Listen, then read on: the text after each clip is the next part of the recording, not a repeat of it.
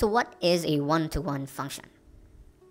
A function f is said to be one-to-one or injective if f of x sub 1 equals f of x sub 2 implies x sub 1 equals x sub 2. Alright, so what does this mean? Okay, this means that for one value of y, you can only have one value for x, right? So as you can see here, you have two values for y. You have f of x sub 1 and f of x sub 2, but they're equal, right? They're equal. That means there's only one y. That means that there should also only be one x. Here you have two x's, x sub 1 and x sub 2, but then they are equal, which means that there's only one x. So that's what we mean when we say one-to-one function. For one value of y, you can only have one value for x. Now, how can we see that graphically? Okay, so let me give you this graph right here. So this graph on the left is not a one-to-one function. This one is a one-to-one.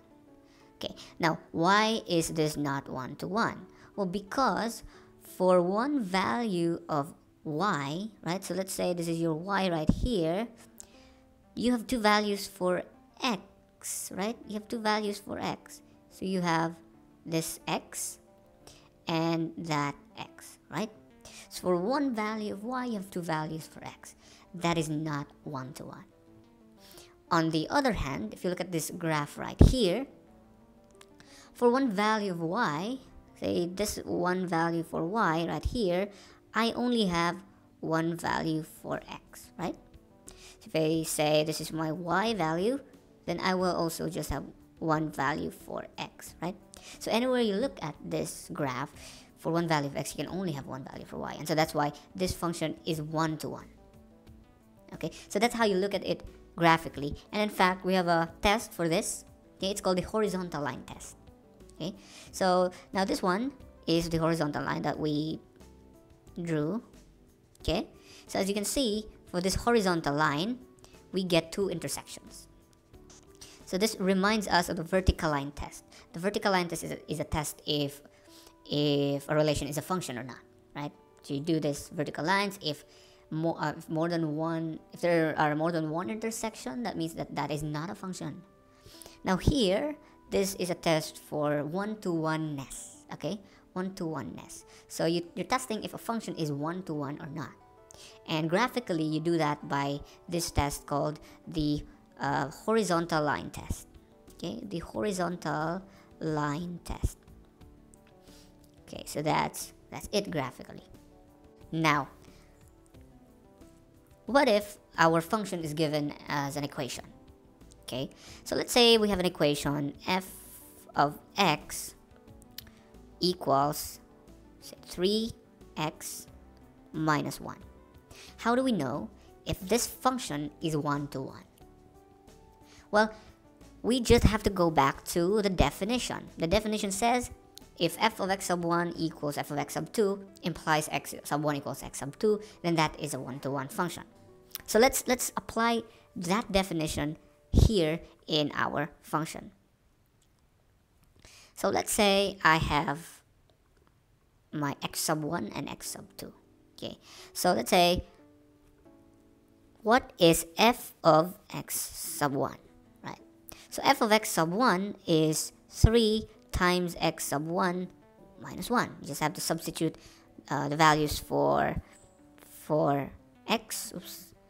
You just have to substitute that right there.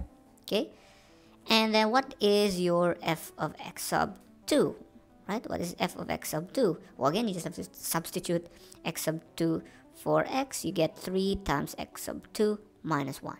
So you now have f of x sub 1 and f of x sub 2. Now here it says that if they are equal, okay, so let's equate these two functions.